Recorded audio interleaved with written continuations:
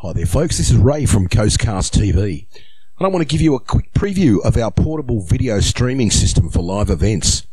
It consists of several different components for different tasks, and I'll show you those one by one. At the moment we've still got a few loose ends to tweak up before it does its very first gig, but this is basically the rig.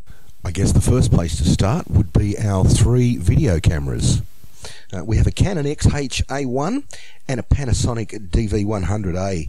These are both pretty good all-round cameras for lots of the type of work that we do. As you can see, they both have wireless video transmitters, and they're good for about 30 to 40 meters to the receiver.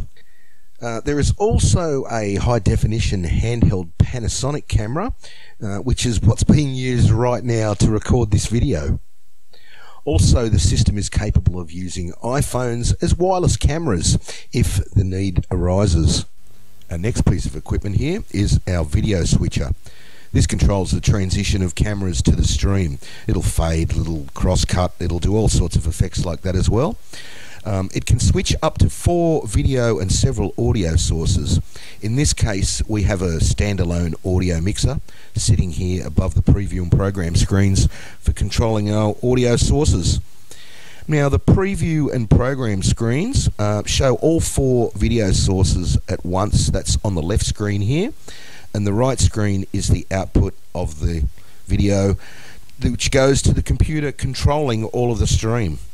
The video that's coming out of the video switcher, as well as the audio from the mixer, is fed into another laptop computer that's using Open Broadcaster to control more video sources like iPhones as cameras, etc., and also to encode the live audio and video and send it off to a 4G modem that's hidden in the back of the rack, which will then stream the live event to the internet, where it can be viewed anywhere in the world where you have internet access.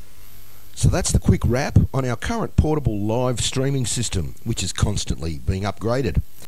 Thanks for watching, and stay tuned for more stuff from Coastcast TV.